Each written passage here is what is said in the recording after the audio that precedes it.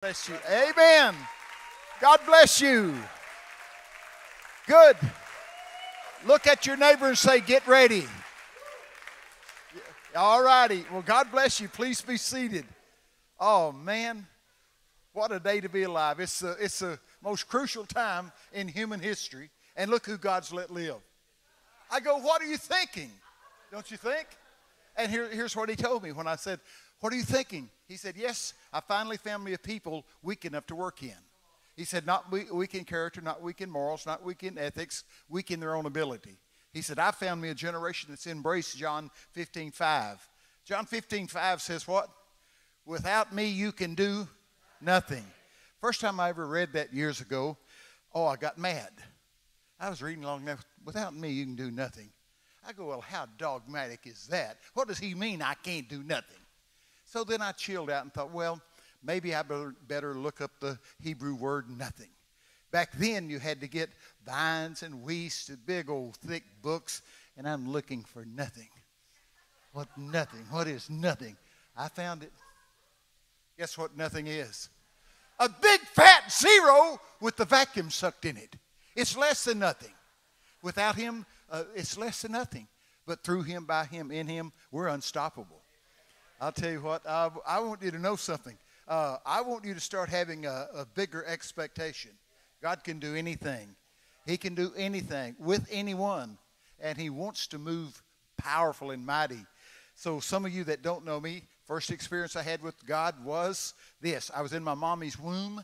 It's 1943. My dad's dying in a mental institution from a venereal disease. And so the doctors tell my mother, the baby inside your belly will have the same disease killing his father. So my mom she was desperate. She already had 2 children. One of them was born crippled, my brother. And so here's what my mom did out of mercy. She took a coat hanger, turned it into a hook, inserted it into her womb, and attempted to pull me out. So help me God, the hand of the Lord, that's in the Bible. He covered me in my mother's womb. The Lord pushed me aside and kept my mother from extracting my life out. And that's pretty wild, isn't it? That's a good start. And here's what happened. I got born. Oh, boy. I had some encounters. Good Lord. I don't know much about how to describe what goes on with me, but it's pretty weird. I said, here we go. I'm a little bitty boy about like this. And I was way too young to go to school. And I'm out in the front yard walking like this. And a voice spoke to me. Here's what the voice said. You ready? Don't get on the pony. I didn't know nothing about a pony. I didn't know. And it froze me when that voice said, don't get on the pony. I couldn't move. I was frozen. And it said it again. Don't get on the pony. When I could move, I moved. I ran in the house, jumped in the bed, pulled the cover over my head. Then here comes my brother. He's crippled, and he's walking on these crutches. And he comes to the bed. He goes, what's wrong with you? I said, don't get on the pony. He goes, what pony? I don't know. And here's what happened. A few days after that, my mother gets some of her clothes. And by the way, we didn't go to Walmart to buy clothes. The farmers gave my mother a feed sack. And they'd empty out the feed sack, and they'd give the sack to my mother, and my mother would make our clothes. You know, isn't that something? That was poor. I mean, really poor.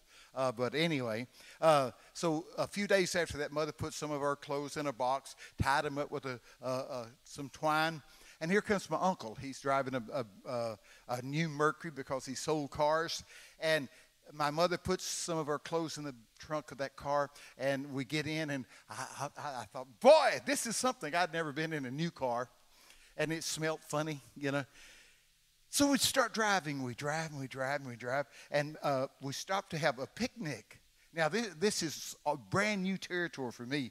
And I noticed my mother was kind of sad during this deal. But anyway, we stopped and had a picnic, and I caught a flying squirrel, bit me pretty hard, a little flying squirrel. But it bit me when, still got a scar. I'm mad at it. Still got a scar. Anyway. Finally, we drive, and my uncle turns the blinker light on, and there's like a gate where you're going into a farm or something, and he turns down it, and he drives, and he comes and pulls up to a little fence there and stops. And here comes a lady with a pony. She's leading a pony. Come right to the back door where we are, opens the door and says, "Get on the pony, boys." Me and my brother slid all the way on the other side of the car, and we started screaming, "We ain't getting on the pony! We ain't getting on the pony!" But see, that's how they took, that was an orphan's home, and that was how they take the children away from the parents, is they put them on the pony and walk them off while the parents drive away. See, a little kid out in the front yard heard a voice that said, "Don't get on the pony," and kept our family from being fragmented. See, God is a wonderful God. And so anyway, my brother and sister went to school. Oh, I was mad as a wasp. That's the first time I'd ever been without a sibling to play with. My brother and sister went to school. Big old yellow school bus swallowed them up. Off they go. And I'm by myself. I'm mad. So guess what I decided to do? Run away! So I take off running. I run away from home because I don't have nobody to play with. It seemed like I went a mile, but that's probably 400 yards out in the field. Out under some big old trees, giant trees. I'm a little bitty thing like this, and I'm mad. So I fell on the ground under the trees, put my face in my hands like this, and I said, "Well, I guess I'll have to just be by myself." All right, now here's what happened. When I said that, a wind started in the field over there. And got up in the top of the tree, the wind did, and a voice spoke to me out of the wind in the tree. And said, "No, Bobby, you'll never be by yourself. See?" When he said see, the skies rolled back. Just like that, the heavens rolled back. I saw what I thought was horses on fire running back and forth. It was angels, but I'm a little kid from Texas. Looked like burning horses. But I thought everybody saw that. That voice said, "No, you'll never be by yourself. See?" So I thought everybody could see that. So when my brother and sister got home, some of their little friends came, and I told them, "Guess what? I can see into heaven." They mocked me, made fun of me. So I said to myself, I'll never tell another human being I can see him. But I can. I can see in the heavens. Heavens are real. Heavens are more real than here. You know that, don't you? Paul says what we see we can't see is eternal. What we see that we do see is temporary. And I'm telling you what, so that's how I got started. I started when I was young. I'm 80 now. I've been preaching 56 years. Hey! Been preaching 56 years. I've averaged speaking 5 times a week for 56 years. What? Do the math. Anybody got to calculate?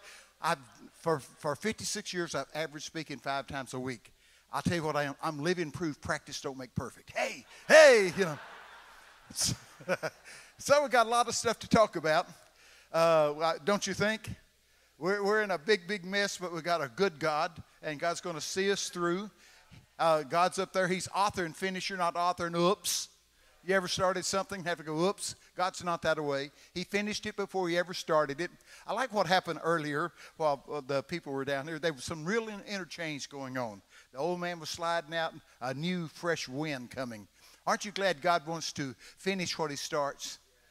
Listen, he that has begun a good work in you will continue it until the day of Christ Jesus. I like that, being confident of this very fact. He that has begun a good work in us will continue it. Now, the Lord's been really doing some things, man. Now, I'm going to talk to you about a couple of stories that have just happened to me. And I was just over there in Denver, say Denver. I was somewhere up over there in Denver. And it was pretty wild.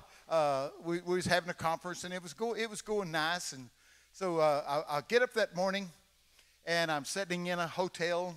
And here's what I said.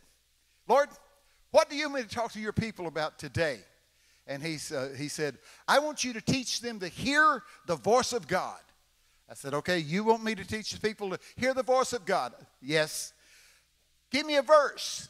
And he gave me Psalms 29, verse 3. And so if you study Psalms 29, you'll find out a lot about the voice of God, the voice of the Lord. It's mentioned 6 or 7 times right straight in a row here. But here I am now. Now remember, tell the truth in church. Don't exaggerate nothing. Here we go. I'm sit with me at the hotel. I've got my Bible out. The Lord said, "I want you to teach people hearing the voice of God." What verse? Psalms 29, verse 3. So here it is. I took this finger right here, and I leaned down to read it in my Bible, and it says in verse 3, the voice of the Lord is upon the waters. The glory of God thunders. The Lord is upon many great waters. When I read the Lord is upon the waters, guess what happened? Hey!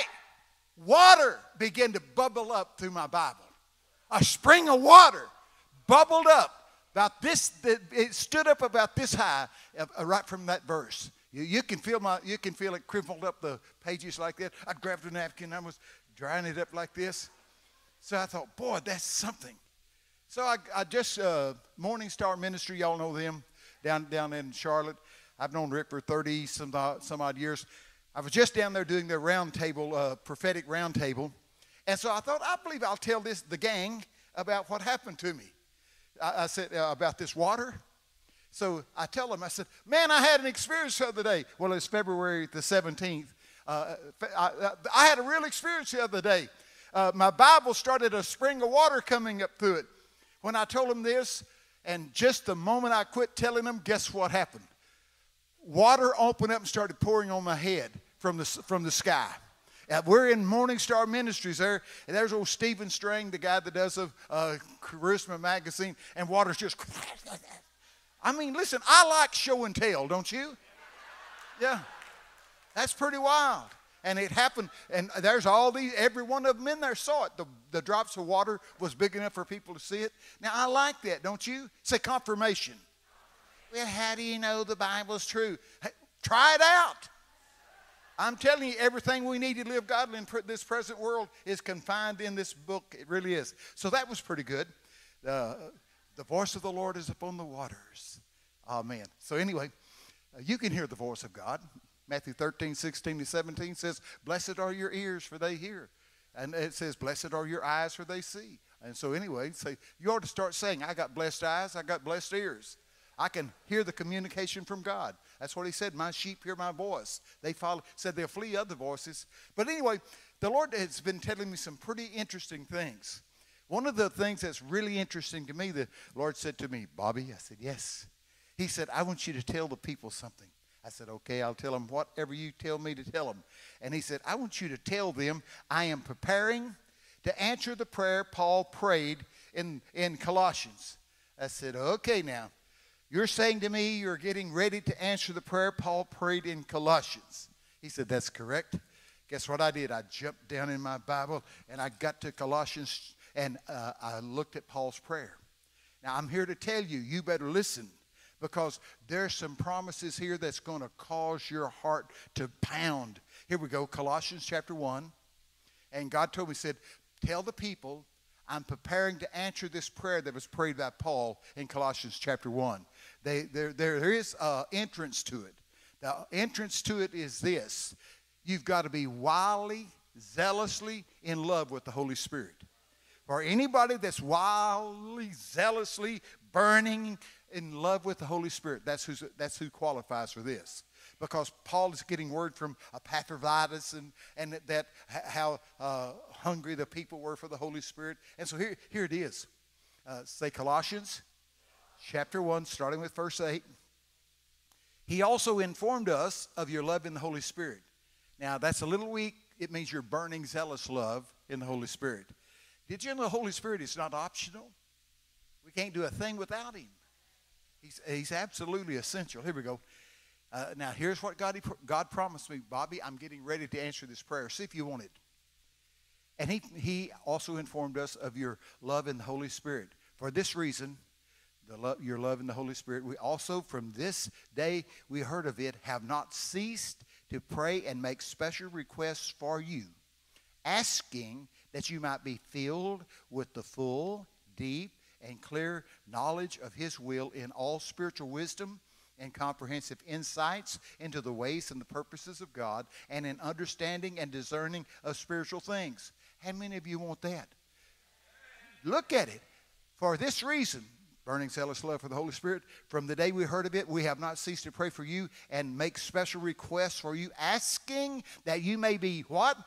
Filled with the full, deep, clear knowledge of God's will, with all spiritual wisdom, comprehensive insights into the ways and the purposes of God, in understanding and discerning of spiritual things. Verse 10, that you might walk, live, and conduct yourselves in a manner worthy of the Lord, fully pleasing to Him, and desiring to please Him in all things, bearing fruit in every good season and in every good work, and steadily growing and increasing in and by the knowledge of God, with fuller, deeper, clearer insights and acquaintances and recognition. Verse 11, we pray that you may be what? What? Invigorated. Oh, that means strengthened from the inside out. I'll tell you, that's how you get. Listen, these people sniffing up dope and all that, they're trying to get invigorated. Right here, He will invigorate you, okay?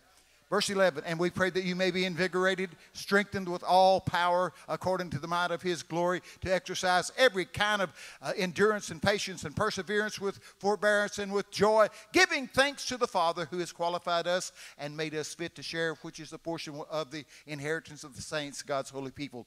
I want these, don't you? Now, if you're zealously in love with the Holy Spirit, these are going to be for you, okay? Understand more about the things of God. Oh, man. Live a life that's pleasing to the Lord. I read a verse that messed me up for months. Here it is. You ready? Why, it is God that works in you, both to will and to do of His good pleasure.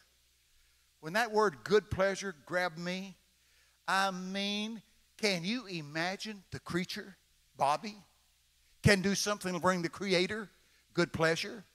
Whatever that is, that's our highest quest. That's our most noble goal, isn't it?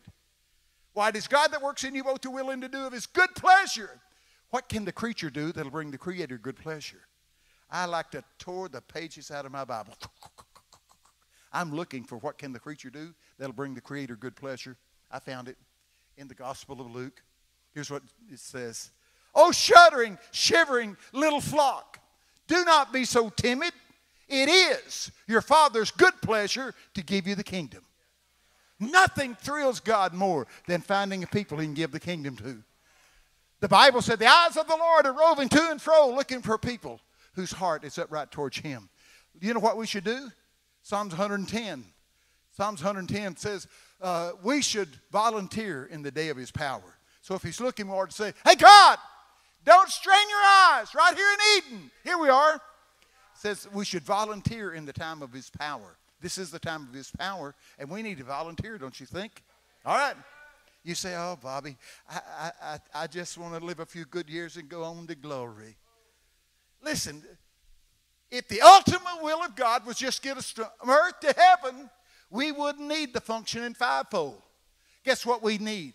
Evangelist and assassin. Don't you think? But God leaves us here to establish the functioning fivefold ministry. I know. That's on TikTok. That little thing I just said. Oh, yeah. Oh, boy. One time the Lord said, you amuse me, boy. Yeah. Listen. Yeah. You say, well, what did the Lord say to you? He said, you amuse me, boy. Now, listen. Don't lie. The Lord appeared to me and said, Bobby, He said, I want you to study Song of Solomon. And I said, as a good redneck, I don't get much and nothing out of that book. Now, that's about as ignorant as you can get. Almighty God, Creator, says to you for you to study a portion of His Word, and you say, I don't get nothing out of that. Guess what He said the next word? So help me now. Here's this next word. You ready? You don't know nothing about kissing, do you, boy? I said, apparently not. And He taught me 3 things about mouth kissing. Jesus did. You say, oh, I want to. Listen, I said, I don't get nothing out of that book. He said, you don't know nothing about kissing, do you, boy? Apparently not. He taught me 3 things about mouth kissing. Number 1, you have to be face to face. Number 2, you have to be really close. Number 3, mouth kissing is the most preparatory act before intimacy. And so, see, the Song of Solomon says what? Let him kiss me with the kisses of his mouth, because his mouth is altogether lovely. Wow, isn't that something? Now, the Lord will do stuff like that. You say, well, Bobby, can you give us some of the experiences that you've had with the Lord? Here's one. I preached on the cross hundreds of times, the cross of Christ. And this is a spring day, and it's beautiful outside. The weather's nice. And I'm inside my office, and I'm studying. And I'm gonna preach the coming Sunday on the cross. And I'd preached on it so many times. And so there's my Bible and an open notepad. And so I'm pulling my chair up a little closer to the desk. And on the way, as I'm pulling it closer to the desk, I said this, Lord, make this more than mere words.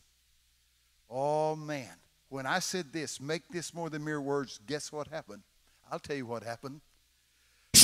I was sucked up out of my office. I was thrown back 2,000 years in history, and I go to the cross with Christ. What? I was jerked up out of my office. I was shot back 2,000 years in history, and I find myself on the cobblestone streets of Jerusalem. I see a mob coming down the hill. It's Christ bearing his cross. My mind's working. I'm going, and here comes Jesus. He comes from here to this guitar from me, bearing his cross. And his eyes met my eyes, and all the strength left me. Wham! I hit the cobblestones, and I get up and go to the cross with Christ. And listen, this is before Mel Gibson made his movie, The Passion of the Christ. So I wrote about this called The Cross. Churches bought them by the tens of thousands to give the book out to people coming to the movie. Listen, I got to see Mel couldn't capture the smells, the demons whirling. It says strong bulls have encompassed around me. See, Jesus didn't die from a spear or suffocation. He died from a broken heart. First time, only time you ever hear it is when he says, my God, why have thou forsaken me? Why? See, he's not dying as a son, but a sinner. Why? He that knew no sin became sin for us, that we might become the righteousness of God. And the Father is of a purer eye than to behold iniquity. So he had to turn. Isn't that something? That he died. It says in Psalms, my heart is melted within me. He died of a broken heart. Now I'm telling you, sin is costly, isn't it? Our sins. And the Lord Jesus took our place on the cross. But anyway, what a time to be alive. These are very, very important days. And here's another thing God promised me. You ready? Now, he won't lie to you. He said, Bobby? I said, yes. He said, go where I tell you to go. Do what I tell you to do when you get there. I'll give you an impartation for the people. And I said, okay, Bobby, go where I tell you to go. Do what I tell you to do when you get there. You're going to give me an impartation for the people. He said, that's correct. And he said, they're going to get it whether they want it or not. What? I said, how can I tell them they're going to get it whether they want it or not? He said, you can get in an elevator with somebody and catch whatever they've got. And so you're going to catch an impartation. Romans 1 says, I yearn to be with you that I might impart to you a spiritual equipping. Psalms 92:10 said, I shall be anointed with fresh oil. But here's what you're going to get. You ready? And this is what he told me. I said, okay, what impartation are you going to give them? He said, out of Hebrews 13, verse 20 and 21. You ready? I'll read it for us. Now may the God of peace, who's the author and the giver of peace, who brought again from among the dead the Lord Jesus Christ, the great shepherd of the sheep, by the blood that sealed and ratified the everlasting agreement, the covenant, the testament. Here it is. Strengthen and complete and perfect and make you what you ought to be, and equip you with everything good, that you may carry out his will while he himself works in you, accomplishing that which is pleasing in his sight, through Jesus Christ the Messiah, to whom be glory forever and ever, ages without end. Amen. Make you perfect, it says. Give you everything you need. So I looked up the word make you perfect. Guess what it means? Missing no component. Everything you need, you've got. And I said, God, okay. So that's what you can expect to get tonight. And then you're going to be responsible. Be responsible for the anointing. I'm telling you guys, let's look at that. Oh, Now may the God of peace, who is the author and the giver of peace, who brought again from among the dead the Lord Jesus Christ, that great shepherd of the sheep, by the blood of the everlasting, never failing covenant, make you perfect, give you everything you need. I like that. Strengthen you, complete you, perfect you, and make you what you ought to be, and equip you with what? Everything good, that you may carry out his will. Wow. Everything you need, he's got. If you're willing to what? Obey him, love him, surrender. And I'm telling you, we need the anointing. We need an impartation. I'm telling you, God wants us to raise the dead. He said, these works that I do, and greater works than these shall you do. See, I wouldn't believe that if it didn't come from the lips of Jesus. See, God raised my mother twice from the dead. That ain't bad for a Southern Baptist, is it? Raised my mother twice from the dead. Look out now. See, God still raises the dead. One of my friends, the Lord said, I want you to raise the dead. And he's a good guy, and he's pretty intelligent. He said, okay, you want me to raise the dead. What do I need to do? And Jesus is not complicated. The question was, what do I need to do? He said, get around some dead people. If you're going to raise them, how are you going to do that? My friend volunteered at the hospital to be a chaplain. So that gave him rights to go into any room, pray. And so that's how he gets to raise the dead. See? The same things that Jesus said he did, you can do. These works that I do, and greater works than these, shall you do, because I go to my Father. Well, I don't even want to. Yes, you're supposed to be engaged in supernatural displays of the grace and the power of God. I'm telling you, as he is, so are we in this present world. I like the guitar player. It looks like he's whooping that thing, doesn't he? Yeah. I like that. I like the guy over here. I gave him a word one of the years I was up here. Psalms 144, verse.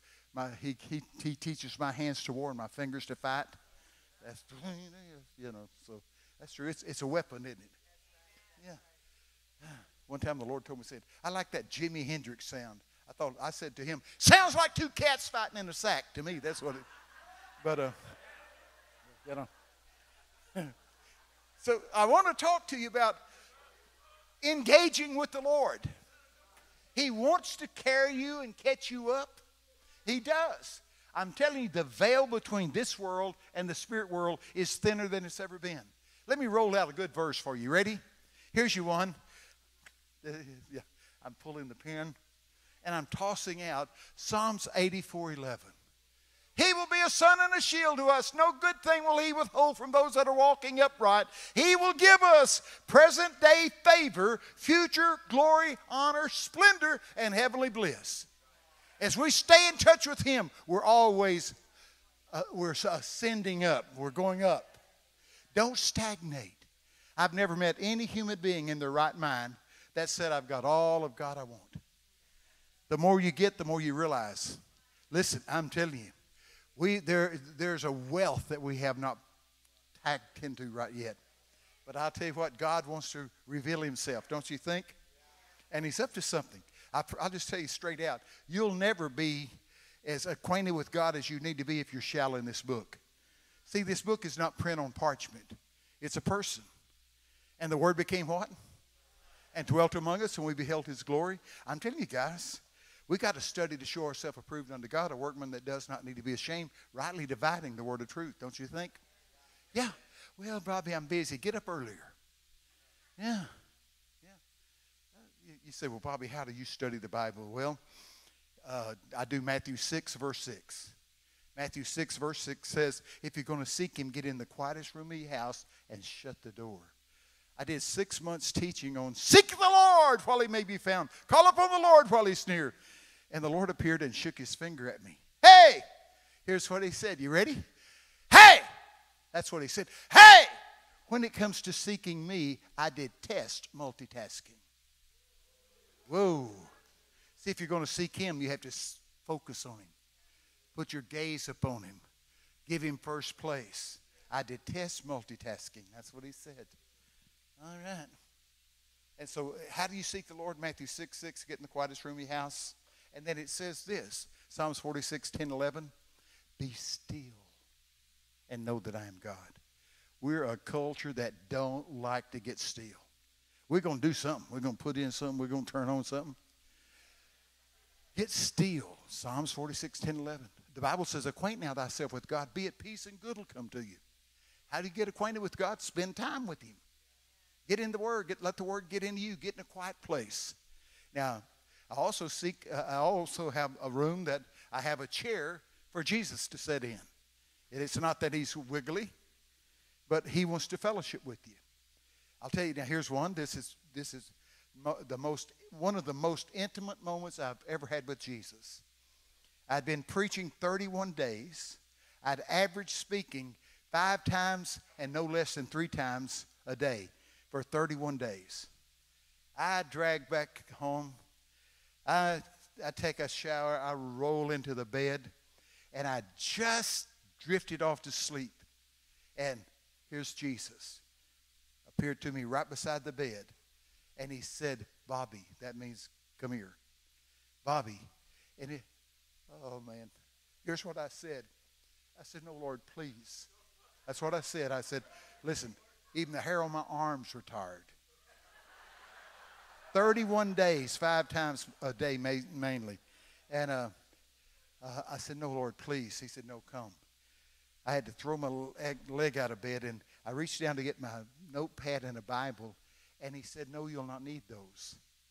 And, oh, man, we go down to the room where he and I meet, and there's his chair, and this is all true. He sat down in the chair and pulled me into his arms, and he rocked me just like this, just like you would rock a baby. And in that rocking moment, all the weariness, all of the exhaustion drifted away. I was as strong as an ox.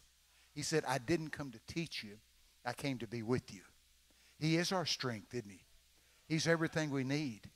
And we need to spend time with him. Acquaint now thyself with God. Be at peace and good will come to you. The devil knows that verse. So what's he going to do? He's going to do everything he can to keep you from knowing God. Daniel 11:32b, have you read that in today? Daniel 11:32b, it says, but the people that do know their God, they're going to display strength and take action.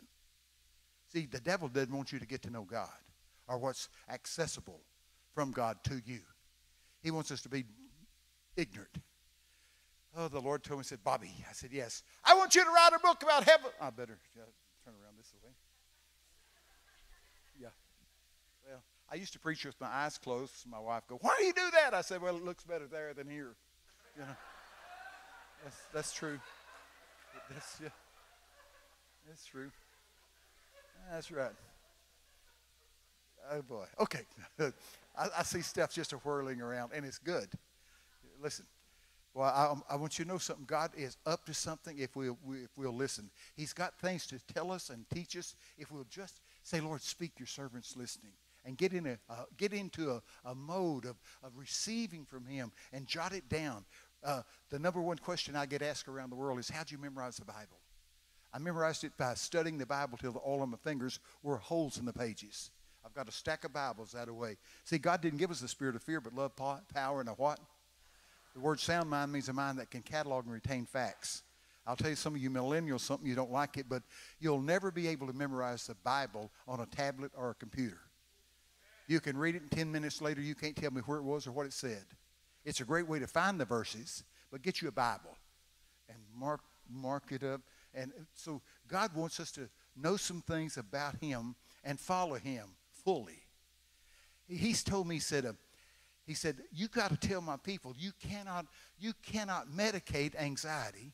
You have to repent of it. See, be anxious for nothing, but prayer and supplication with thanksgiving. Let your requests be made known unto God. God wants to answer our prayers. Now, one time I wrote a book in there, and it's about heaven's host. That's what I was going to tell you about. I wrote a book about heaven's host, the faithful and the fallen. And so I put a lot in there about the faithful, some of their names, and I put a whole plethora of things that the angels do for us and they did for Jesus. But anyway, the book was printed, and I'm driving down the road in my truck, and the Lord appeared in the seat over there and said, Bobby, yes? I told you to write a book, Heaven's Host, the Faithful and the Fallen. I said, I did. He said, you did really well on the faithful, but you skipped over the fallen. And I was going to justify myself.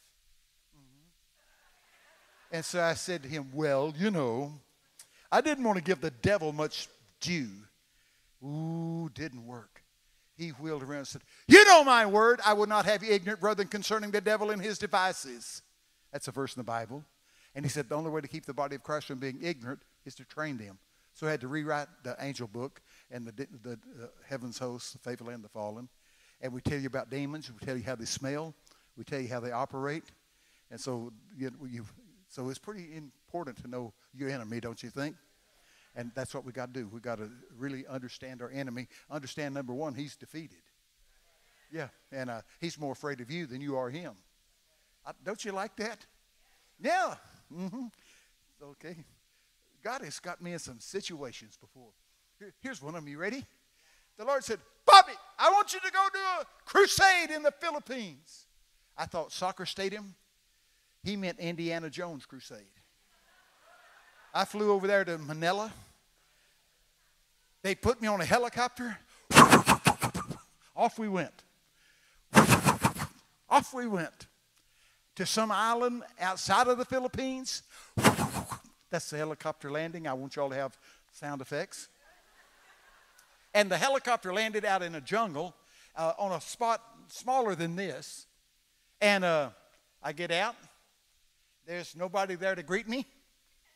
The helicopter goes, and it's gone. I'm standing out in the middle of a jungle, and they're in a full-blown revolution. Yeah! God didn't tell me about that. I said to him, you tricked me. He said you wouldn't have come any other way. I am there in a full-blown revolution. And the Lord said, I want you to preach. I said, to who? And there was two guys come out of there, and they had wires and a little battery that looked like a lawnmower battery, and they put the wires together, and a little light came on. And the Lord said, I want you to preach. I go, okay. So I preached just a simple message about Christ, and I close my eyes, and I hear all kind of racket, and I open my eyes, and I'm knee-deep in AK-47s. The warriors had come out of the jungle and threw their guns down at my feet. I thought, oh boy. It was full-blown war. God said, don't get involved in their stuff. Just tell them the truth about the truth. Man, so anyway, here I am. We're walking through the jungle, and they've got big old sticks beating the bushes. I go to this one guy that spoke sort of English. And I said, why are they beating the weeds? They said, there's a snake in there. If he bites you, you take 2 steps and you're dead. I said, beat on, brothers, beat on, Yeah. And then watch this. Here we go up a volcano pathway. Some dude jumps out, sticks an AK-47 in my back, and goes, now I might have mispronounced that. But he said, I said to the guy that could speak, I said, what did he say? He said, follow him. I thought, I'm with him. He had a gun running in the back. So up the trail we go. And anyway, we get to a big wall, about as big as this right here, with trees and vines and all of that kind of stuff. And they go over there and manipulate something, and the whole thing opens up. It's a big cave. And I go in this cave, oh, Lord. They are, I imagine 1,000 people in this cave sitting cross-legged. And they're sitting there, and they don't speak Texican. And I said, what do they want? And here's what he said. They want you to speak in here what you speak out there that causes people's face to light up. I said, oh, I can do that. In that cave, they had ground-to-air missiles like you shoot down planes. And listen, it was the wildest thing. See, people say, Christianity's boring. Not with me. It's not boring with me. Listen, it was God raised the dead over there. We're walking up one of them volcano trails, and some guy jumps out in there, and he's beating his chest and pointing up. And so I said to the guy, what do you want? He said, he wants us to go with him. And we go there, and his wife comes out of a hut, and she's got a dead baby. It's already blue and gray, and dead. And so they're wanting to know, can this God do anything? I said, yes, God can do something. So we prayed for the baby, and it looked like nothing happened. Baby's still purple, stiff and cold. And so we leave now. We go on up there and do a meeting, coming back down the next day, same pathway. The guy jumps out there, and he's jumping up and down. And he's beating himself in the chest and pointing him there. He carries me to the hut, and out she comes with the most beautiful baby attached to her. Isn't that amazing? God raised the kid from the dead. Yes! But it was a great door open to get to preach. And so, listen, anyway, it was rough. We get over there, and I could see a fire maybe 400 or 500 yards up a mountainside there. And I said to the guys that are supposed to be directing me, I want to go up there. No. And they had me in a hut where a guy had a piece of finger and an ear in a sack with some oil around it. And then, so that's where I'm staying. I'm staying in a hut with a maniac, had an ear and a finger in a sack around his neck. And yeah! Don't fuss about a Holiday Inn. Anyway, this guy's down there. He's wild. He's crazy and he's jumping up and down like a gorilla. And so anyway, I thought, man, I get up there and I'm going to be there 14 days and 14 nights. And the only light in the thing was a rag running up a coffee cup with some coffee can, and it's burning. And so I said, I better leave the fire on because that guy's down there, and I'll have to stay awake. And the Lord laughed at me. The Lord said, you're going to stay awake 14 days and 14 nights? I go, no, I don't guess I will. And I blew out the light, and it got so dark in there. Demons were whirling around. It sounded like an attic fan. And I lay down and slept like a baby. See, God's either who he says he is or this thing's a big joke. And so anyway, I wanted to go over there. I'm going over there. No, I'm going over there. They said, no, I went. Oh, boy, come with me through the jungle. And I get closer there, and I see something sitting on a log by a burning fire. Does not have one stitch of clothes on, stark naked, scars on him as big as your thumb all over his body. And what he was like that big guy in the Bible, the demoniac. He would go into the village, they'd hack him out with machetes. That's when they didn't want to go over there. So there I am, and I thought, oh, boy, I should have brought somebody with me. And then I realized I had somebody with me. The Lord said, I'll never leave you nor forsake you. So here's the naked guy. And I said, I'm here to tell you about Jesus. I don't speak. Here's what happened. When I said I'm here to tell you about Jesus, he squeals like an animal and jumps up and runs up into a hut in the tree. And I thought, well, he may come out with a machete or something like that. But he came out with a ragtag T-shirt. He had heard the word Jesus. And he said he wanted to honor, not be naked in front of Jesus. And put on a ragtag T-shirt. We lead this guy to Jesus. And I'm talking Texican. And we carry him back to the village there. They're scared of him. They hacked him out, and he stands there and preaches to them.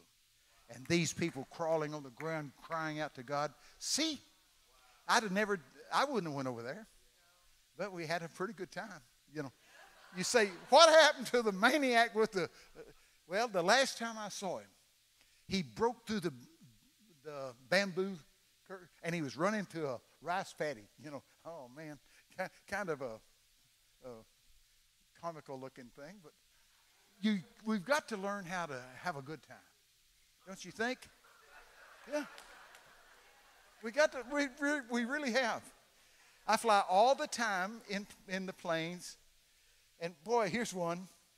I was really tired, so I'm sitting in an exit row seat by the aisle, and there's a businesswoman there and a businesswoman over there, and here was my plan.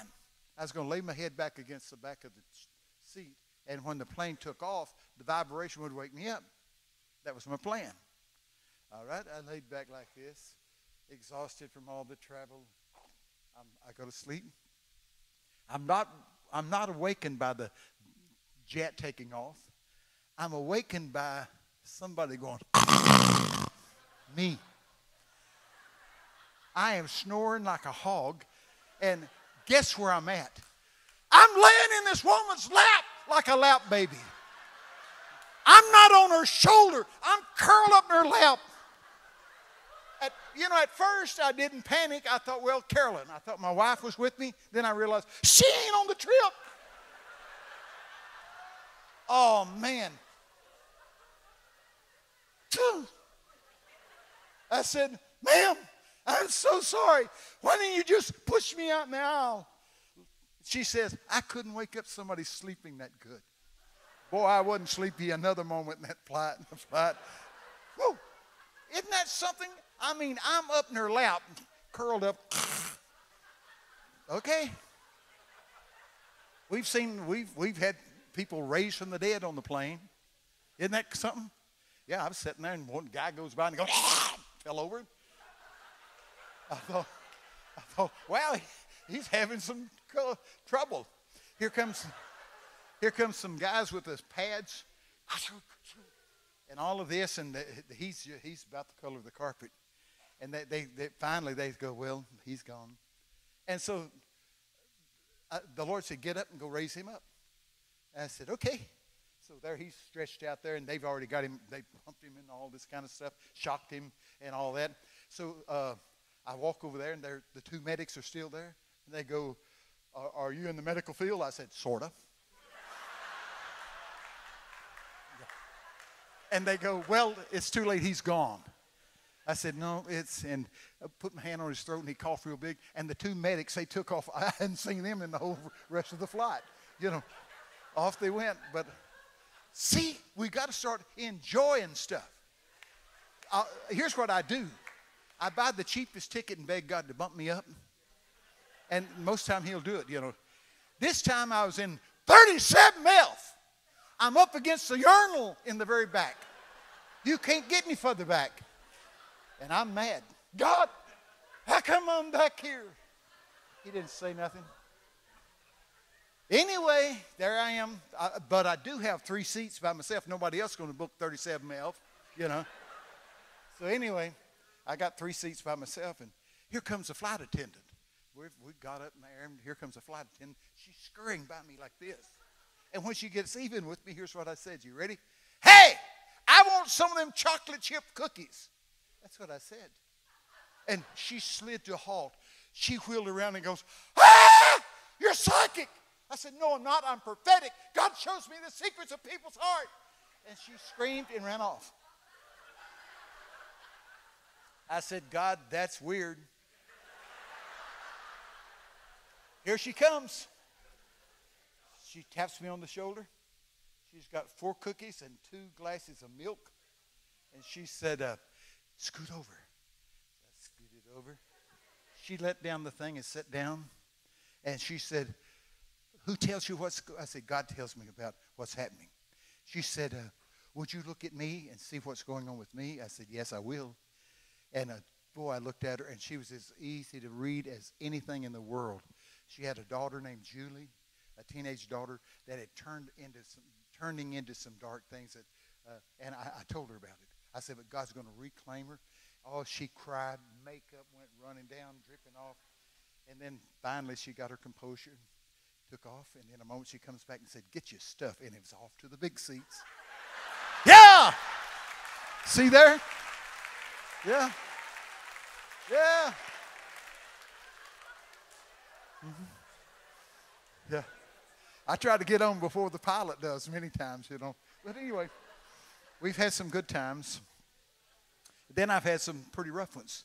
Can I walk around? This thing, here we go. But sometimes it messes up the camera, but, there's plenty of me to see, All right.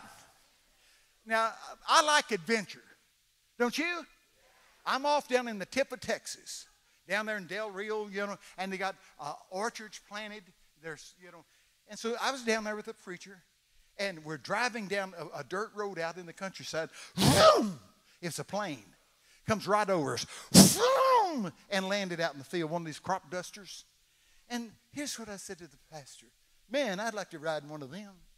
He said, you would? Yeah. He turns the car around, off we go.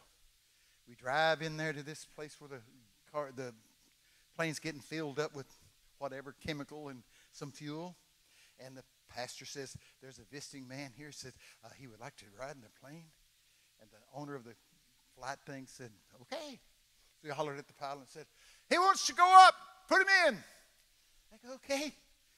Now, have you ever seen one of those planes that got two wings and got a seat looks like it came from Walmart? And so I get in there, and they buckle me in and I'm sitting on this seat, and there's one little rod between my legs there. We take off, and off we went.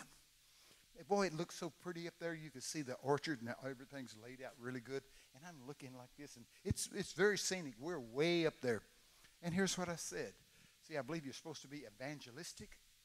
So I said to the pilot, do you know Jesus? See, it's loud in there. Huh? Do you know Jesus? What? Are you a Christian? Oh, Lord. Full-blown demon. Manifest like you couldn't imagine. Every blasphemous word you could think of came out of his mouth. And he jerks the plane like this. Now, I'm not some kind of aeronautical genius.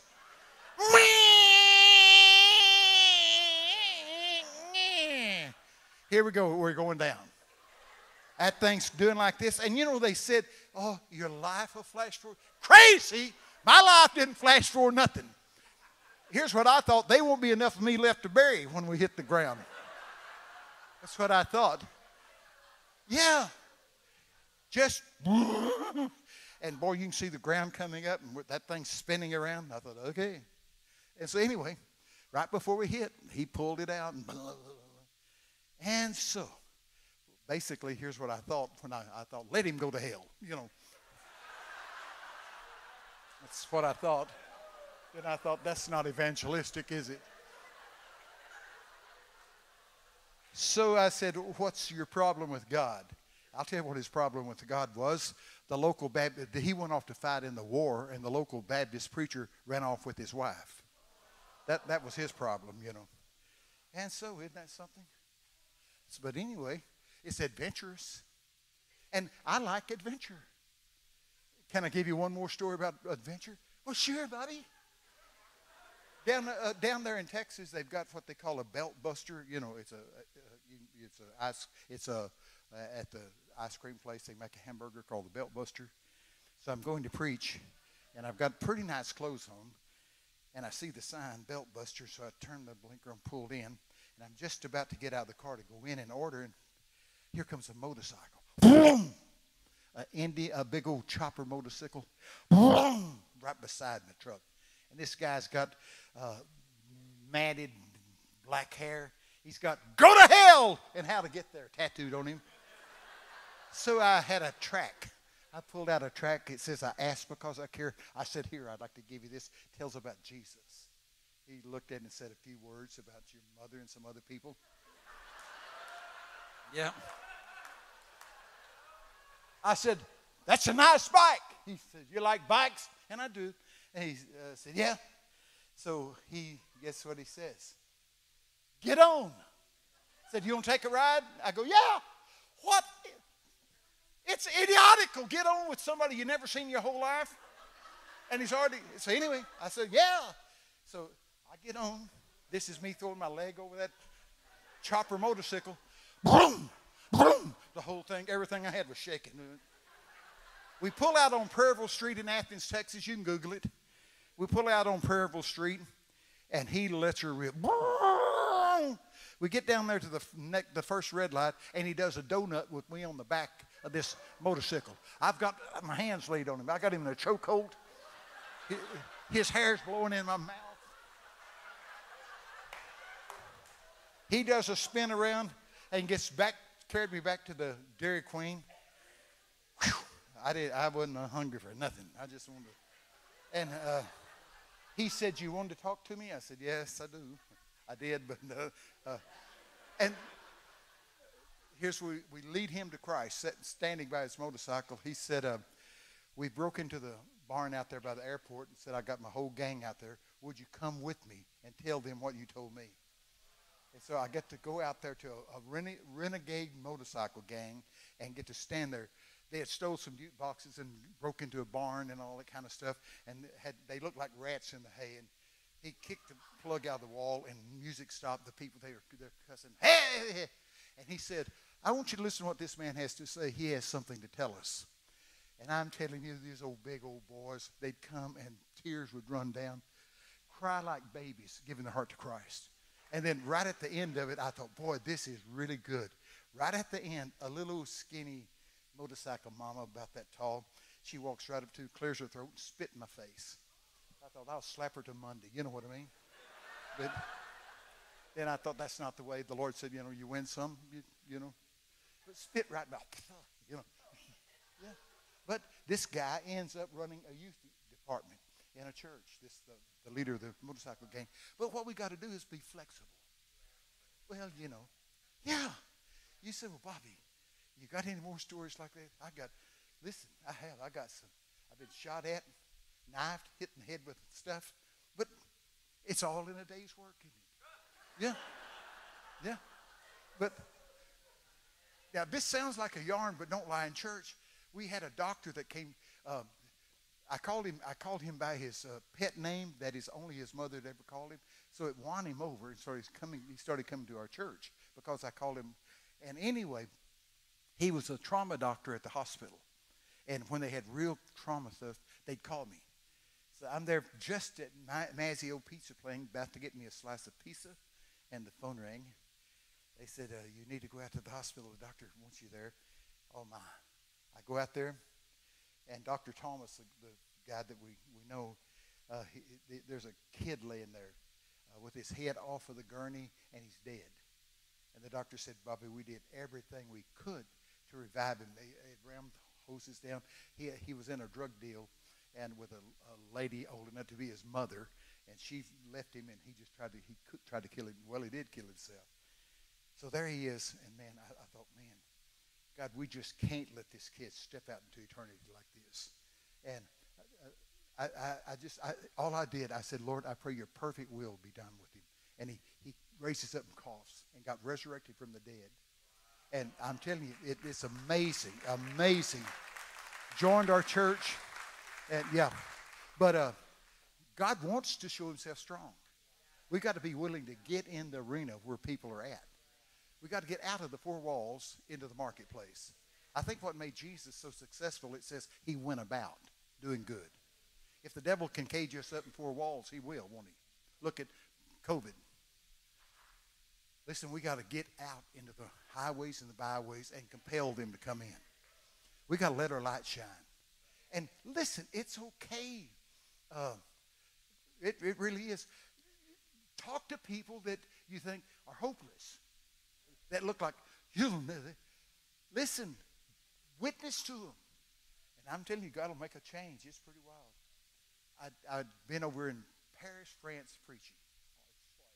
I've been to Paris preaching, and they put me on a plane in Charles de Gaulle Airport, one of these big double-decker planes. Here we come. Woo! And we're going out, and somehow the pilot makes a big, hard turn, and then he comes on the thing and goes, well, I guess you see that we've had a little problem. We're going back in. We've lost an engine. So back to Charles de Gaulle Airport we came.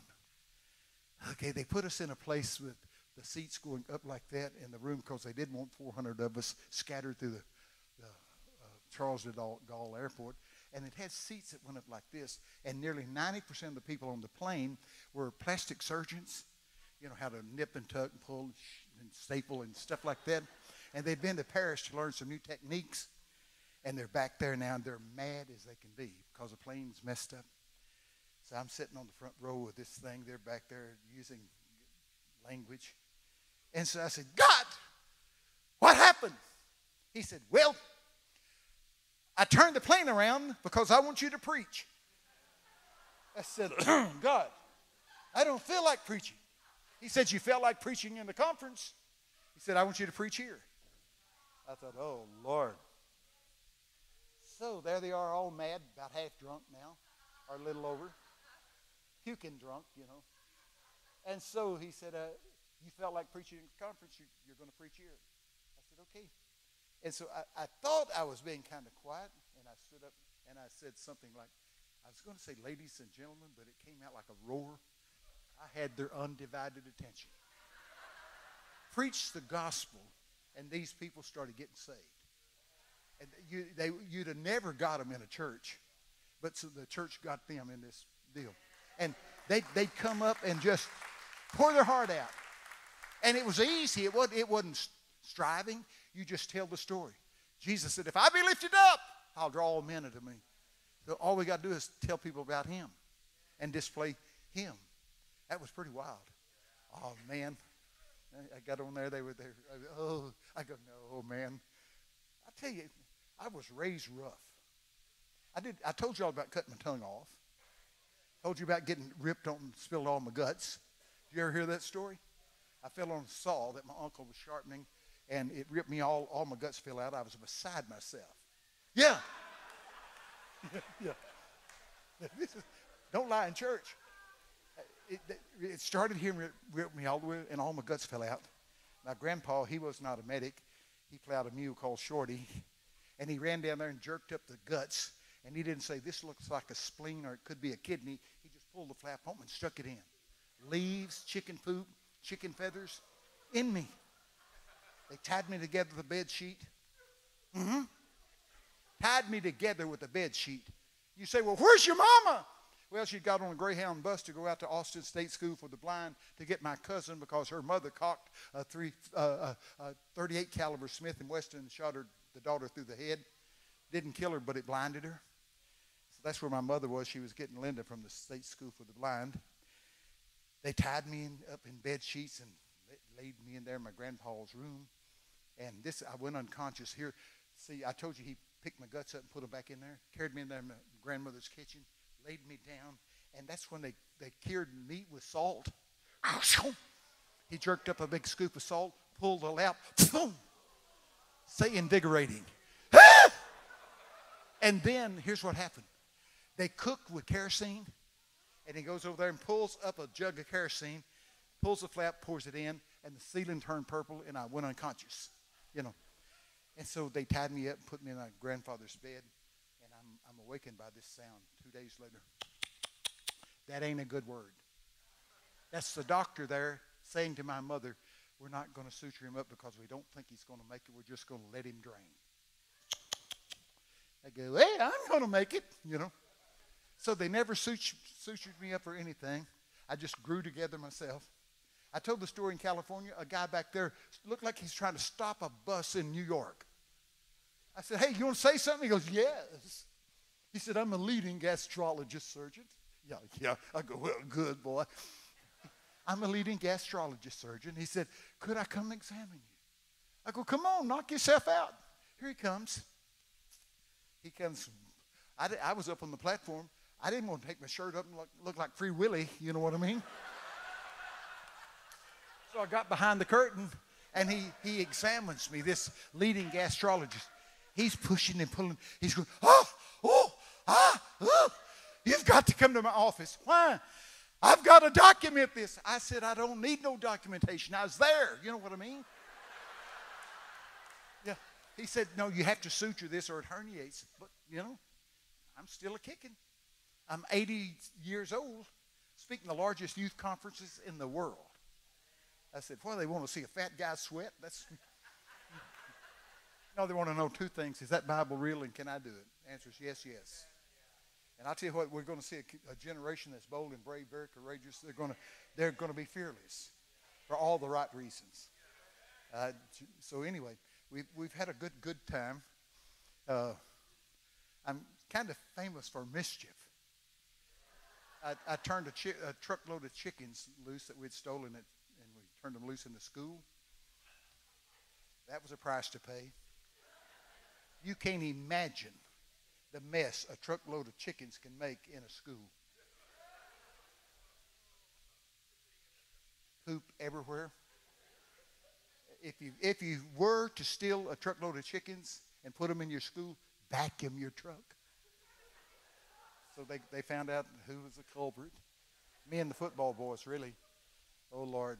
They made us get in there and put on hazmat stuff and scrub the floors for 2 hours every evening after school and then have football practice. Yeah, but anyway, it was kind of fun. Yeah. I blew up well, I don't want to talk about my delinquency. Oh, boy. See, here's what I try to tell you. If I can make it, you got a shot. Yeah. I was in and out of all kind of trouble.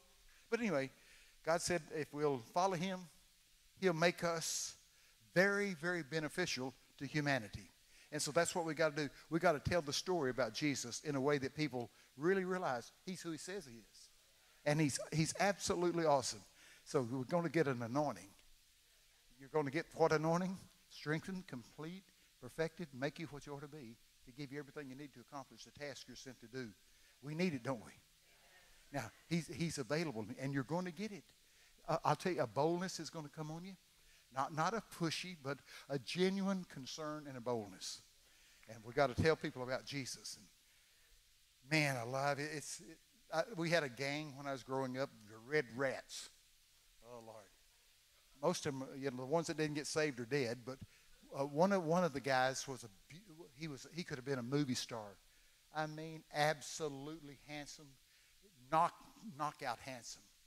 Jimmy was his first name, and he had married into Texas oil money. Had all the money you could imagine. He married an oil man's daughter. And so I'm going through Athens, Texas, and I hear a horn honking. And I look over the windowsill, and there's a Corvette, and it's Jimmy. He's honking the horn. I hadn't seen him in years. And he's honking the horn. So we pull over, and he said, "Hey, get in." So I slid in the car, and he opens the console and runs a line of cocaine. I said, "Nope, I don't do that. I've given my heart and my life to Jesus." And here's what he said. You ready? Oh, man. He looked at me and said, "If that's what you want, you go your way, I'll go mine." Oh, man. Oh, Lord. That's the last words I heard him say. If that's what you want, you go your way, I'll go mine. Handsome, debonair-looking guy, all the money you could imagine from the oil field.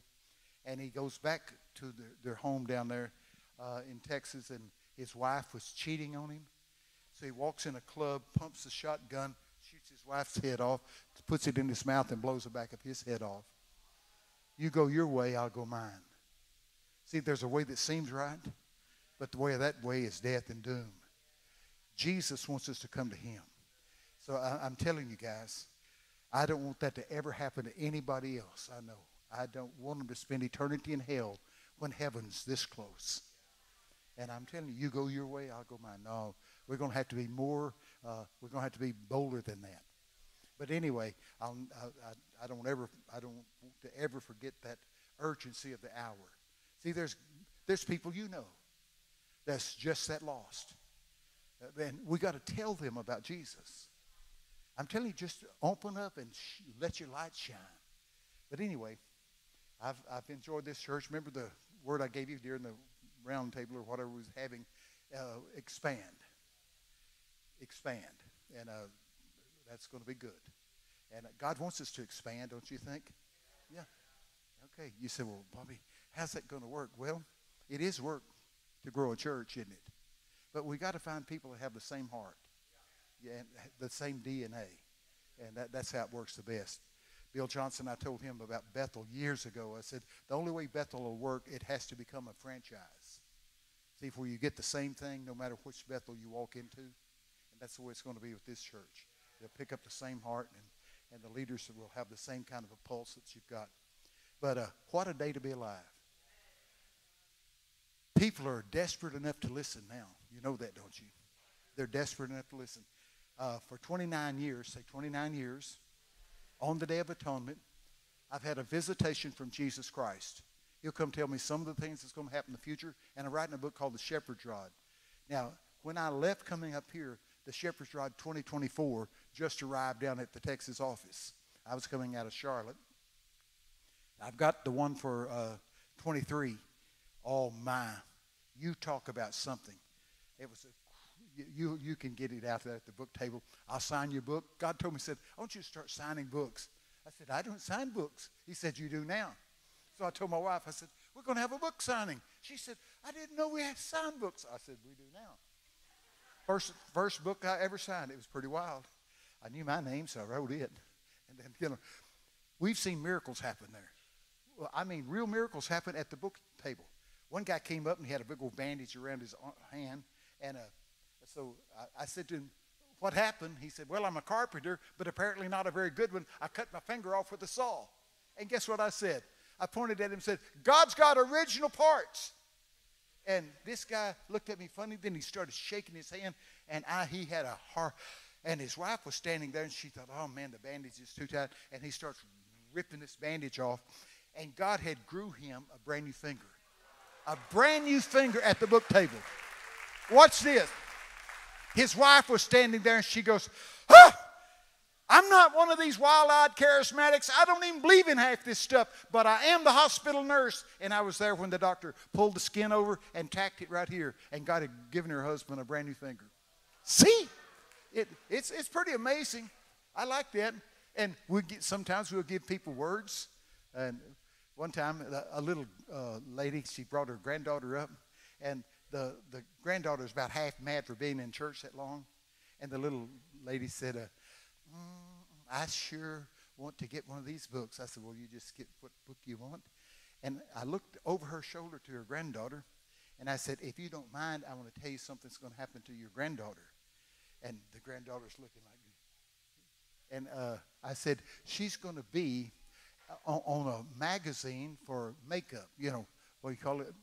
And the little girl goes, and sure enough, 2 months later in a meeting, here comes the grandmother and the girl. She's got her face on one of these cosmepolitan things, and had been hired for makeup, And so then she believed anything I'd say to her, Yeah. That's what you got to do. You got to tell people the truth about the truth and win them over. Yeah. And so you say, well, one thing we got to teach the young prophets is this.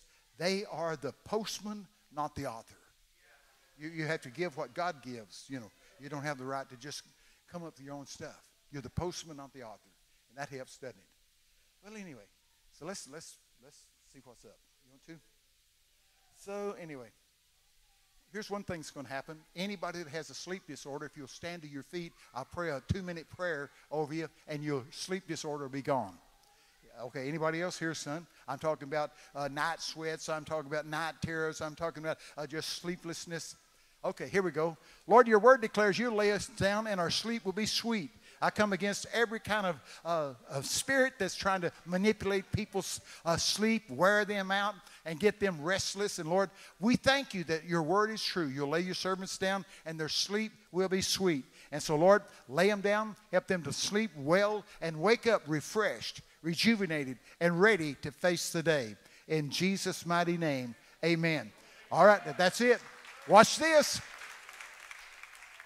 We got a file of people. One guy said, I didn't sleep without medication for 40 years till you made that simple prayer. Now, isn't that something? You don't have to medicate everything, okay? Jesus is the healer. Anyway, so you'll sleep well. That's a good thing. And so you say, well, Bobby, is there anything else God wants to do? Yeah, he wants to deal with livers that are going bad. So if you've got somebody, a loved one or somebody, and they got liver that's going bad, God's going to cause the marrow in their bones to begin to grow fat, and that'll be good. It'll heal the liver. So there are some folks that's got some liver problems, and God's going to heal the liver.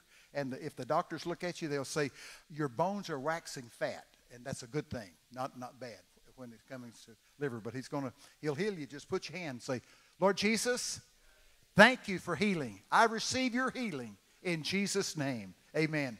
We've watched him raise the dead. He can do anything, can't he? You can't find a single thing he can't do. And he's able to do exceedingly abundantly above. I was watching a while ago when the praise was going on. There was quite a bit of transaction going on here. I'm telling you, stepping into a brand new life. I'm telling you, we don't have to stay in bondage. Here's your great verse. I gave you Psalms 84:11. Here's one, Psalm 65:11.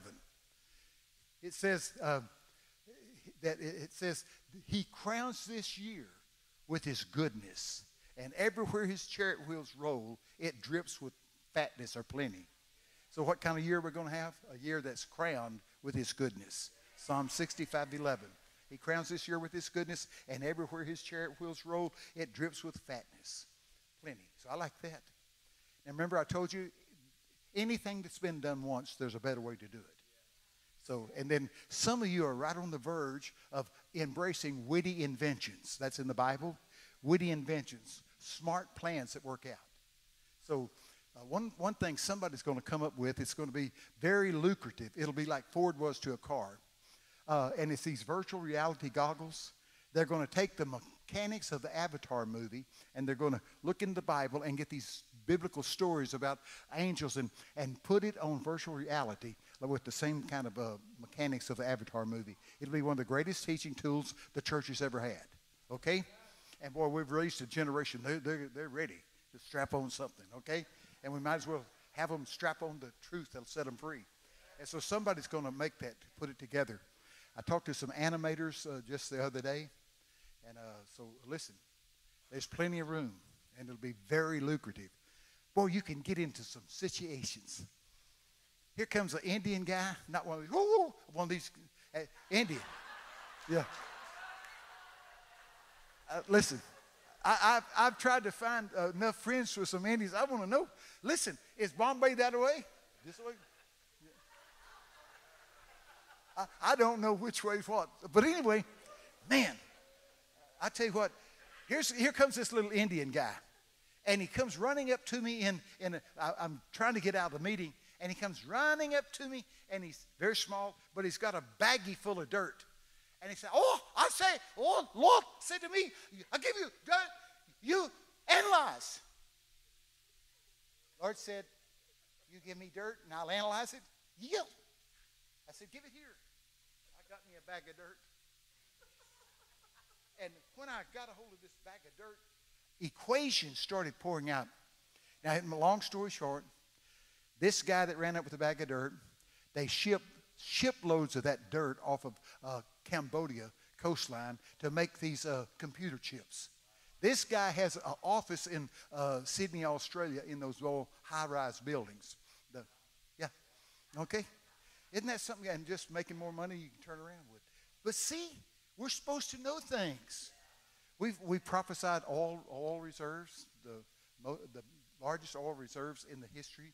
We've prophesied about them, and that's what we've got to come and start doing stuff like that. Yeah. One time I got handcuffed in my own meeting by the police. What happened, Bobby? Well, here's what happened. We were in a big old place in Brenham, Texas, in a big meeting, and I said, yes, there's been a ritualistic murder over there. And I called out a bridge number, and I said, boy, that was weird. I'll tell you what was weird.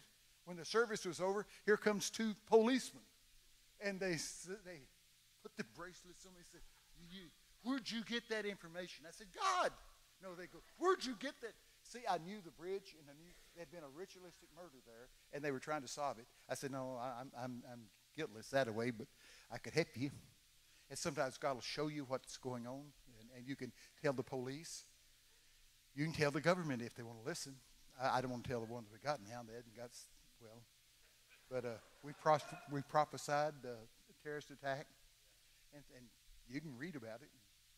I had inside information with the CI, BI, whatever, But anyway, God's going to take care of us. You know that, don't you? He's not asleep at the wheel. And he wants to use us. People are desperate enough now to listen. I mean, just look them straight in the eye and tell them the truth about the truth. And present Jesus. He's the way, the truth, and the life. And listen, God wants people saved. And so that motorcycle gang, that was fun. I pastored a church. And here's what happened. You ready? I was at home one time, and the Lord said, I want you to turn on TV. So I turned on the TV, and it was some rock show, and they were stage diving. Jumping out, stage diving. And the Lord said, what do you think about that? I go, what do you think about it? And he said, I think it's a shame the world can have more fun than my children. I said, what do you want? He said, I want you to start stage diving in First Baptist Church. What? What? I said, yep, stage diving. Now, I'll tell you, you don't need a deacon board meeting for that. You know, you just slip up on them with, yeah. Anyway, here's our stage diving. We had two men caught men and women caught women. And I'll tell you, people would take off and run and jump. They'd be healed by the time they got back to the floor. Over and over and over again. I don't care what disease it was. It was the wildest thing. Now, I'm not, well, I guess I am promoting stage diving, but it worked for us. Yeah. I mean, listen, a visiting preacher came in, and he had a chronic back thing, and our guys would jerk him up like a football player and run with him like the coach that won. He goes, no, Bobby. I said, it's way too late for whining. You know, the guys grabbed him up and made around with him, totally healed him. He was in our meeting down in Charlotte this week. God wants to heal people. You say, well, Bobby, what if I pray for them and they don't get it? Well, they won't get healed if you don't pray for them. Pray for them. The effectual fervent prayer of a righteous person gets the job done. Well, anyway. Okay, well, I want to pray for you, okay? Here, I see lineage lines over and over and over and over. And here's your great verse about lineage line. It says, Isaiah 44, 3 and 4. It says, I will pour water upon him that is thirsty, floods upon dry ground. I will pour my spirit on your descendants, and they will spring up like willows by a fertile river. And so after a while, I'm going to go back there and sign books, and I'll give you a verse. Yeah, I'll give you a verse. There's a lot of verses in the Bible. Here's one. You ready? The bed's too short, and the cover's too narrow to get any rest like that. That's in the Bible. And it's the futility of trying to cover up your own life. It'd be like me trying to lay across this pulpit and cover up with a handkerchief. You ain't going to get any rest like that. It's the futility of trying to save yourself, you know. But there's the verses that you need. You say, what verse? You know, ask God to show you the word that he has, a now word, and he'll do it. Have you ever done that? He'll just, wow. So anyways, get in the word and let the word get in you and enjoy the word. Memorize it. Quote it back to yourself. Okay? Study to show yourself approved unto God. A workman that doesn't have to be ashamed. Well, anyway, this is a fertile field here. You know what I mean? There's somebody doing something all the time. I mean, listen, it's pretty. But see, that's good, isn't it? And so I don't mind getting with the weird. You know, I looked out one time. Now this is crude. I looked out one time in the second row, and there was a big black man with a big fuzzy black beard and two boobs sitting there. God said, you see that? I go, yeah. He said, go out there and dialogue with him. I go, okay. So out there I go. And he's a big old guy, but he's, you know. And he said, I said, I have an anointing on you to set you free, and you can be the man you need to be. And he says, no, and he says, I have a couple of issues. I said, yes, I can see them. You know, yeah. But just keep on poking till something happens. You know what I mean? Don't be so easily turned off. You know what I mean? Yeah. Wow. I got a lot of stuff to talk about. I'm going to go to the book table in a minute. Hey, here's one. They carried me to a fancy place where you have to sign in, and everybody's. Have you ever? They whisper in there. I saw you, darling. You know. And anyway, and so the lady that was checking us in, a college kind of gal, and the Lord said, she doesn't know me. She's lost. But I'm going to show you something about her that you know she knows you could never know, and it's going to win her to me. So I'm sitting down, and the pastor has 2 doctor's degrees that's with us, and I'm picking on the meat, and he said, something wrong with your meat? I said, no, it's not that. It's the lady that checked us in. She doesn't know Jesus, but Jesus is going to show me something about her she knows I could never know, and it's going to lead her to Christ. And he goes, yeah, that's what I want. That power evangelism is what they called it. Okay, so we finish eating. We get up there. And there she is. She's dressed okay, and she's behind a little desk. And I said, ma'am, I hope you don't think I'm really weird, but I see you don't know Jesus as your Savior, but he's going to show me something about you that you know I could never know, and it's going to convince you that he knows all about you, and you're going to give your heart to him. I said, is that okay? She goes, whatever, like this. And so I'm waiting for God to show me what's going to happen. This is where it gets touchy. All of a sudden, I got a vision. It's her inner thigh. I think it's the devil. God said, nope, it's me. I said, I see the inner thigh, and I see a black widow spider's nest appear in her tummy there. And I go,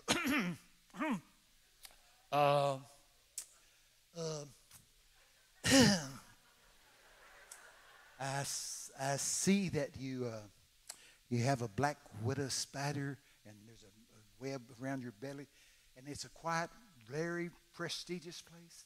She goes, yes! Jerked her shirt plumb up to her chin. Yes! I said, good God, girl, put your shirt down. But it was dinner and a floor show, but she got born again. See? Born again. And that pastor paid the price for me coming. Oh, Lord. I tell you, it was Sunday morning, and you've seen these guys that have that beautiful hair. The pastor, he had beautiful hair. I mean, every hair, and it's gray and pulled back and smooth. And I'm up there preaching Sunday morning. This guy's got 2 doctor's degrees and all that. And in comes a guy with purple spiked hair sticking up here. And the building's plumb full of people. And the Lord, that kid came in with that big old spiked hair, and I said, I'd never seen him. Hey, dude, where you been? He goes, dude, I overslept. I said, well, come here a minute. I hadn't seen him ever. Here he comes. And there's Pastor Paul, the good-looking pastor. And here comes the kid. And I said, I got a plan. What plan is that? I said, let's spike Pastor Paul's hair. Pastor Paul goes, I go,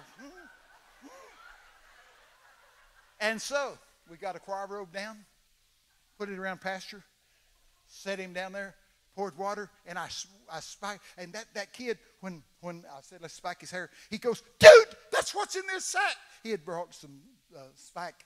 Anyway, we spiked Pastor Paul's hair. I had a time. I pulled it. It was about this high, just sharp as a. And the guy goes, oh, it's going to take weeks to do. You know, that's, don't tell him, man. But guess what happened? Guess what happened? The next Sunday, the whole side was filled with these Gothic kids because they heard that a pastor let us spike his hair. And I mean, it looked like the Addams family. Yeah. Yeah. Isn't that something?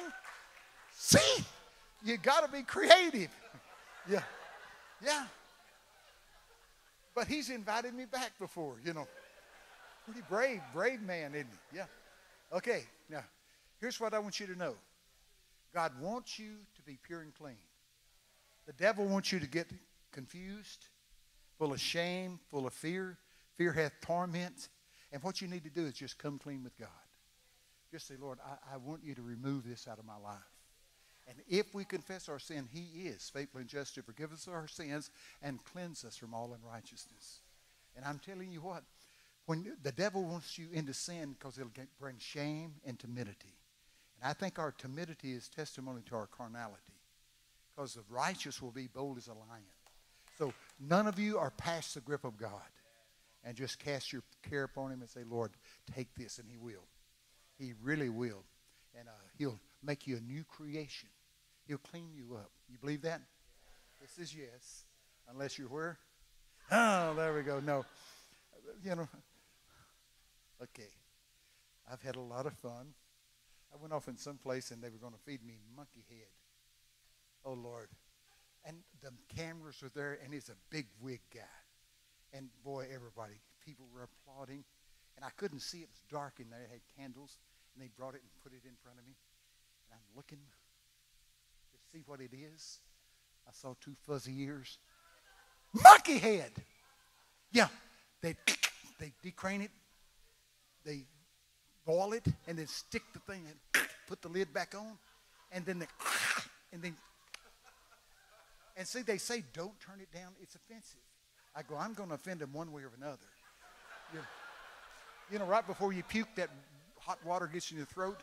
I was going, and then, listen, I said, God, you got to help me. I ain't eating this monkey head. And here's what happened. A verse came to me. I changed my voice. I sounded like Billy Graham, Oral Roberts, and anybody you could think. I changed my voice, and there's the rich guy that's putting on the banquet. I said, sir, the holy word of God declares, give honor to whom honor is due. And I would be so honored if you would take this. Woo! People were clapping, shouting. I'm going, glory to God. You know, I thought they was going to give me the key to the city, you know. Yeah, this close to monkey. But see, yeah, you go, oh, suck it up and be a man. Yeah. Yeah. So what do? That's a good guy. Always give him, shoot, make it look good. Remember possibilities. Okay. And y'all are going to blend together and have a lot of creative stuff. Okay. You'll put him in the best light. Okay. This means yes. Okay, good. That's right. All right. What do you do? Do what? The North Campus. See, that's that expanding we're talking about. And so just set it on fire. Okay, just that's what we've got to do. We can't apologize for nearly saying something. I don't like these preachers that mumble and apologize for nearly saying something. You ought to say what you believe and believe what you say, or sit down. Don't you think? That's good. Yeah. God's not near through with you. Psalms 146 says one generation will spend the rest of their time lauding and applauding the mighty deeds of God, convincing the coming generation God's everything he says he is. So there ain't no such thing as retiring. You refire, okay? Don't give in. Don't give up. That's right. I'll guarantee you, you can't outrun him, so run with him, okay? Can't outrun him, just run with him. How old are you? 16. That's good. That's in jail by your time. So God's got a plan for you. Read Jeremiah 29:11 when you get home, okay? And it says, I know my thoughts I think towards you. See, the devil goes, oh, you're so insignificant. God don't even think about you. He's lying to you. God thinks continually about you good things. That's what it says. We've got to get out of here, Pastor. It's getting late. Okay. You do know I can put a rear naked choke on anybody in here. You ever been choked out?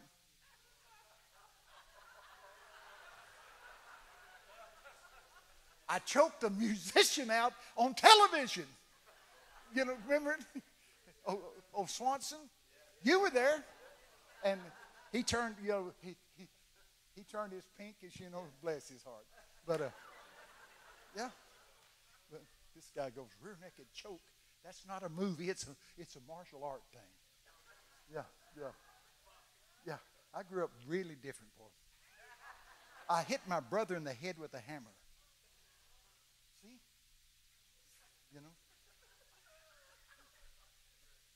My brother could whip me with his fist, and we was building my mother a porch. And I may have lipped off a little bit, and he swung me around, and he started hitting me, but I had a hammer. So I hit him in the head, and the hammer stuck in his head. What? Yes, the hammer stuck in his head. You got a hole in your head right there, your sinus, that's where the hammer head went. Handle sticking out that way. My mother opened the door and go, ah, you've killed him. I said, shut up, I know that. But it didn't. The doctor said it's a miracle. Said if you'd hit him there, you'd kill him.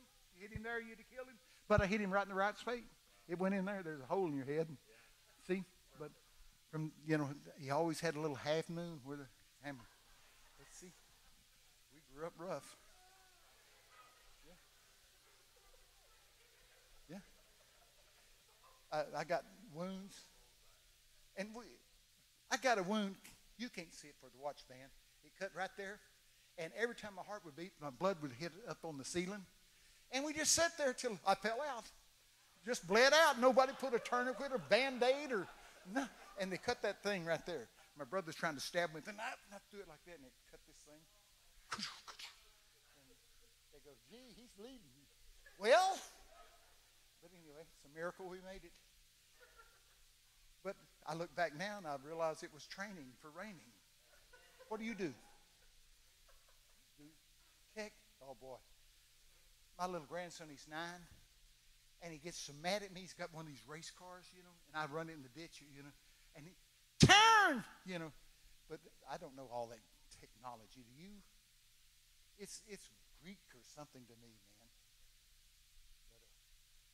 But I had to mess with it, the media stuff, but it's okay. I got some things called Bobby's Briefings. I came out with Bobby's Briefs, and they go, no,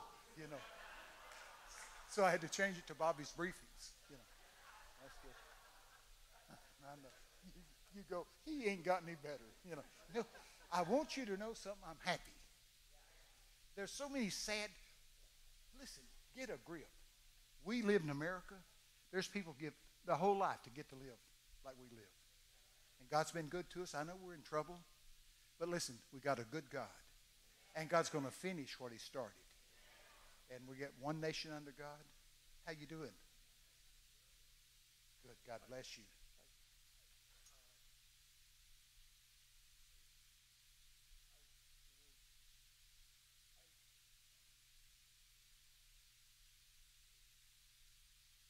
It's okay. Listen, I'll tell you what's going to happen. Somebody's going to find the stem of an aquatic plant, and in that stem of that aquatic plant, there's going to be a derivative made that'll reverse Alzheimer's and dementia. So somebody get to work on it. It's the inside of an aquatic plant, the stem of it, not the leaves, and it'll be a substance that they can make it into a medicine, and it'll reverse Alzheimer's and dementia. But you're not finished, okay? That's right. You're not finished. Look at that. Sharp as a tack. That's right. Yeah. Okay. He goes, oh, no. Too late for that. What do you do? Take a guess. You'll get it right.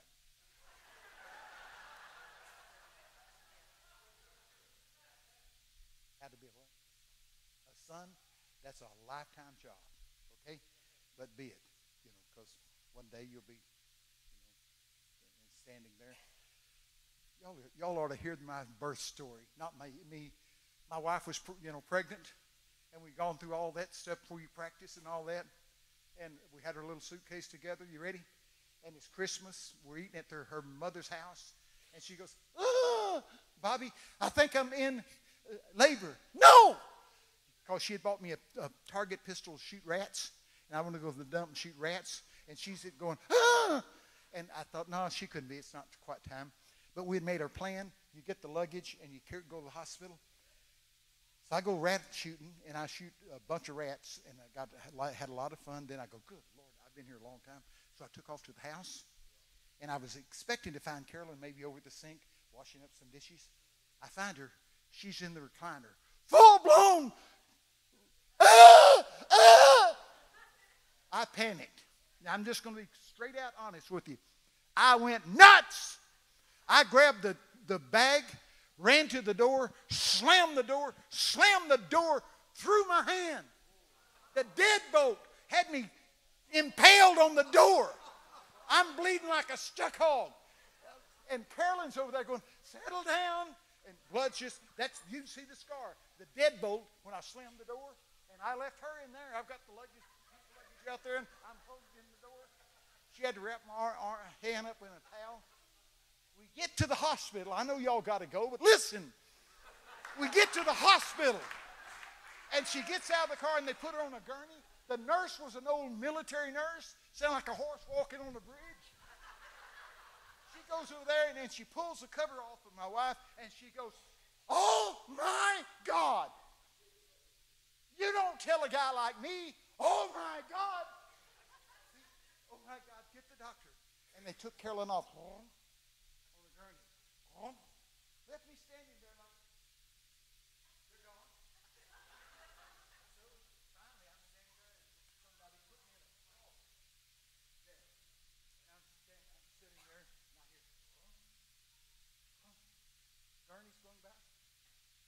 I said, I've had enough of this. The next person walks by here, I'm getting me some answers. A doctor came by there. I threw him up against the wall in a chokehold. I said, all right, what happened? He said, they didn't tell you? See, I thought, they've got her back there, let something happen to her, and hadn't got guts enough to tell me. But see, I had him in a chokehold. He said, they didn't tell you? I said, no. He said, she gave birth the moment she got back there. I've been over there sweating bullets. They'll call the cops on if you hold a doctor up, you know. But anyway, Yorda went with me to the grocery store to buy the first stuff. She gave me a thing after we got the boy home. She gave me a shopping list. So I go to a store and I said to this lady, ma'am, I need to get a case of shellac. She said, what you painting? I ain't painting nothing. We've got a new son. She said, you mean Similac, not shellac. See? You think you've had problems. Yeah. I was trying to buy a case of shellac. Oh, Lord. I better get out of here. See? The Lord said, you amuse me, boy. See? He'll talk. He stood in front of me. Now, the Lord stood in front of me, and he took his finger and did just like that. And he did like that again. Then he said, Bobby, do you know what a printed word is? I said to him, apparently not. He said, it's a thought you can see. Now, that's profound, isn't it? God writes his thoughts in a book, and you can see it. So we're heading to the book table in a moment. And so we've got people healed of liver disease, and sleep dysfunction. And so there's other things. All you got to do is ask him. He's a very present help. He's not out there on vacation. He doesn't slumber nor sleep. Isn't that something? So we're getting ready. So what do? Huh? I said, what do you do? Oh, I'm a preacher. Are you? Oh, man. Looky here. Offerings a little slack? No. No. Oh, boy. My mom used to make her clothes. I can remember when they took a picture of me in a dress. They used to dress the little babies. I can tell you everything happened. Now, I was about that long. Crazy, isn't it? Well, I'm getting ready to go. Here, y'all ready to go? I got to go to the airport sometimes this week and fly somewhere to do something. But it's a great time to be alive, isn't it? People are desperate now, and they need answers. And it doesn't hurt to laugh. A merry heart does good like a... Yeah, that's right. Well, and you know, one thing that's a canker in the church is unforgiveness. Well, you don't know what they did to me. Whatever they did to you can't be what we did to Jesus. And he says, be kind, tenderhearted, forgiving one another, even as God, for Christ's sake, forgave us. So anyway, I'll be over there. I don't know how you get to the book table. You go through that way and you turn this away. That's good. These feet were made for me. They never asked me to sing. I go all over the world. They never asked me to sing. When I sing, okay, when I sing like Louis Armstrong. Hello, darling, you're looking swell. See? Now, that's a dead ringer for Louis. Don't you think? The kids are going, oh, please, Dad, take the mic.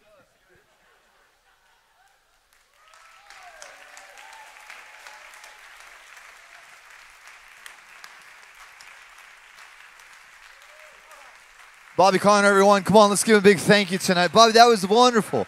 Thank you so much. That was so good. That was so great. And you'll come back tomorrow morning. That'll be good. You're in the morning. Yeah.